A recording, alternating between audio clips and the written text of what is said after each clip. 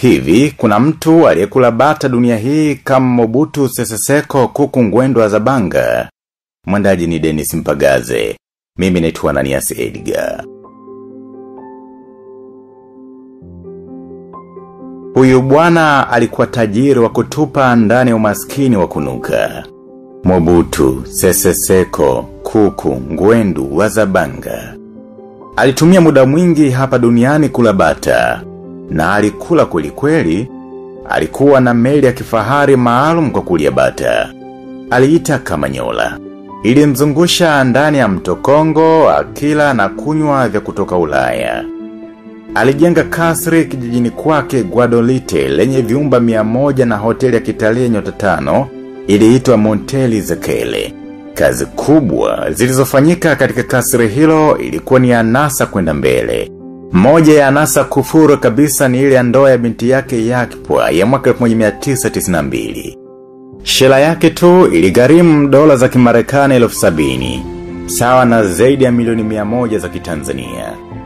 Keke, harusi na mapambo viligharimu dola za Kimarekani 65,000. Cheni na hereni viligharimu dola za Kimarekani milioni 3. Zaidi ya wageni 2,500 walikula mlo robusta na mayai ya samaki na kishushio cha champagne nyekundu na mvinyo kutoka Ufaransa kwa ndege ya kukodi. Wakati wa ziara zake za majimboni, aliandaliwa vibinti vibichi kabisa ili kumpa raha bwana huyu. Alisumbua sana enzi zake huyu jamaa.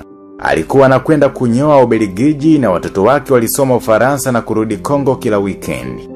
Alijenga uwanja wa ndege wa kimataifa kijijini kwake. Uwanja wenye uwezo kutua ndege aina ya Concorde, ambazo mara kwa mara alizikodi kwenda shopping Paris na Uholanzi. Akiingia shopping hapana lilia kuomba punguzo la bei. Aliwahamasisha viongozi wake kuiba kwa akili sana. Aliwaambia polisi na wanajeshi hawana akili kudai mshahara na wakati wanabunduki. Alikuwa na nyumba ya kifahari katikati ya jiji la Paris. Hekalu la vyumba 30 Uswizi. Kasri la adabu huko Hispania na nyumba ya vyumba 30 huko Lausanne. Alipiga marufuku mwanasiasa yeyote kutamkwa wala kuonekana kwenye TV zaidi yake. Mke wake wa kwanza Maria Antoinette alikufa baada ya kupigwa na Mobutu akiwa mjamzito. Baada ya kifo, Mobutu alimuoa Bobi la dawa, mchepuko wake wa muda mrefu. Ilikuwa amuoe mama 41, mchepuko wake wa siku nyingi, lakini siku chache kabla ya harusi mama 41 alipofuka macho. Ndumba sijui. Lakini wakati wa ndoa yake na Bobi, Mobutu alimualika Papa Paul wa pili alipotembelea Kinshasa ili awe mgeni rasmi. Papa alikataa kata. Bobi la dawa alikuwa na pacha wake waliofanana sana. Tena mke wa mtu, lakini Mobutu alimpenda na kumuoa pia.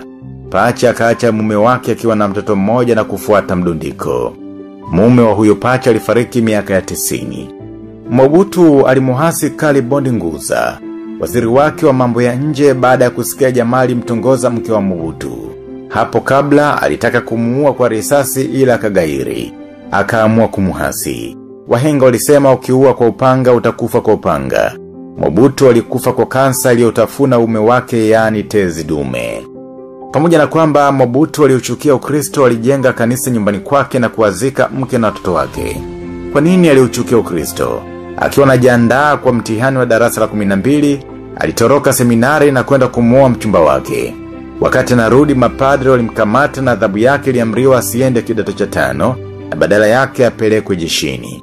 Mobutu aliumia sana kutokwenda kidato cha 5. Aliposhika dola aliwapiga marufuku mapadri wa Zaire kubatiza watoto kwa majina ya kizungu. Mobutu alikuwa ni mtu wa visasi. Alifanya kitu kibaya sana Pierre Mulele, ambaye alikuwa rafiki wa Lumumba. Baada ya Lumumba kufariki, Mulele alikimbilia Brazzaville. Mobutu alimtumia ujumbe wa kumuomba arudi nyumbani ampe nafasi ya uongozi. Aliporudi tu, Mobutu alimkamata Mulele na kuanza kumkata kidole kimoja kimoja baada ya kingine mpaka akafa. Nyerere, Kaunda na Mobutu waliunda Mulungushi Club ili kujadili ukombozi wa Afrika miaka 70.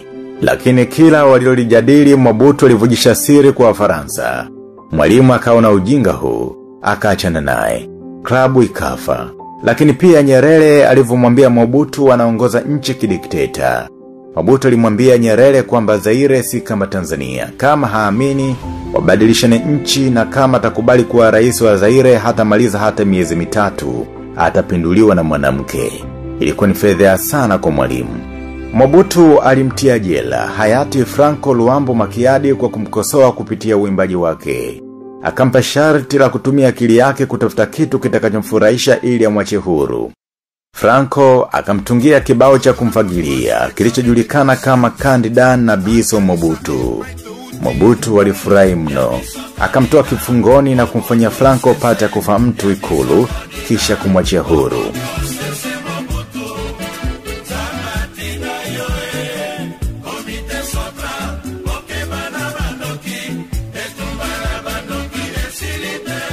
Miaka miwili kabla kifo chake, alijigamba kuwa tangu azaliwe hakuwahi kuugua kiasi cha kulazwa hospitali. Alipougua hakupona. Mobutu alikuwa muoga sana.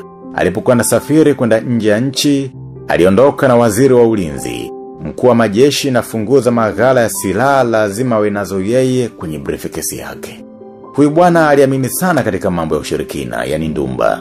Aliajiri waganga 100 Ikulu. Miaka 1975, alikodi wachawi na waganga wote wa Zaire kwenda Ujerumani kwenye mechi kuwanga ili timu ishinde.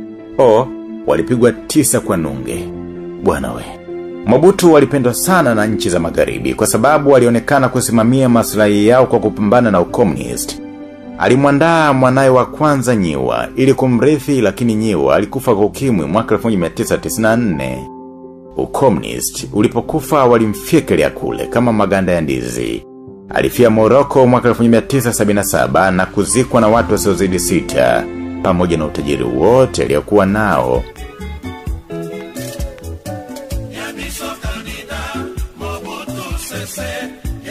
Aisee, nunua vitabu vya Mpagaze Ukombozi wa Fikra na Wasomi Huru gerezani ili kumpa sapoti katika shughuli zake za utafiti hadi Afrika yote ya mke.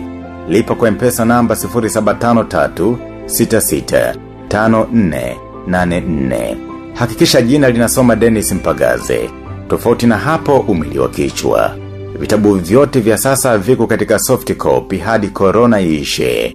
Inatosha kwa leo. Mwandaji ni Denis Mpagaze. Mimi naitwa Naniasi Edgar.